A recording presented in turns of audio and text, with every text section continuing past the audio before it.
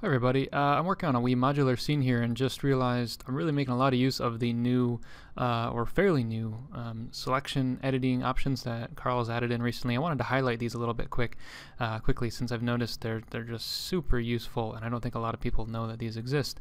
So number one, you have the selection intersection versus encompass, or I don't know what the best word for that would be, but basically if I put this on the mode where you see the dotted box, the drag rect going around the entire object, it works just like that. So if I drag select, and it's only going to select items that are completely inside the box.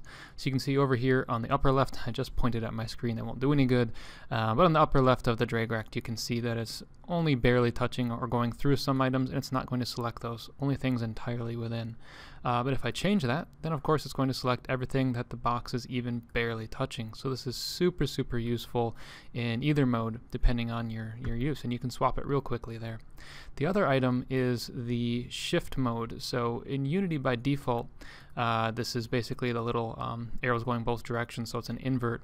What that means is, for example, if I have excuse my giant vertices at the moment, I was playing around with some settings. So if I have these items set and I hold shift and drag select, it's basically going to add anything to the selection that isn't already selected and remove anything that already is. And that's kind of useful. It's the default Unity mode, it's alright. But now you can also click to swap to either plus or minus, so addition or subtraction for the selection. In plus mode, of course, anything I drag select, even if it's going over already selected items, it's only going to add to selection. So really useful if you just want to keep adding on but don't want it to be removing bits here and there. That can get annoying. And on the opposite side you've got subtraction, so I can now hold shift and now it's going to subtract from the selection regardless of current selection. So instead of just swapping, it's completely subtracting.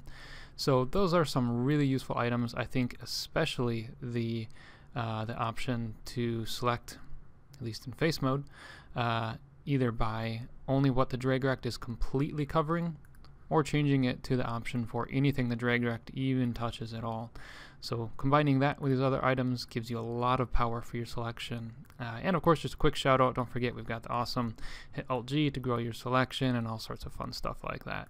So thanks for taking a quick look here, and hopefully I do some more interesting things with this little modular scene, also get it out to people if they find it useful. So see you in other minor, not well thought out videos. Thanks.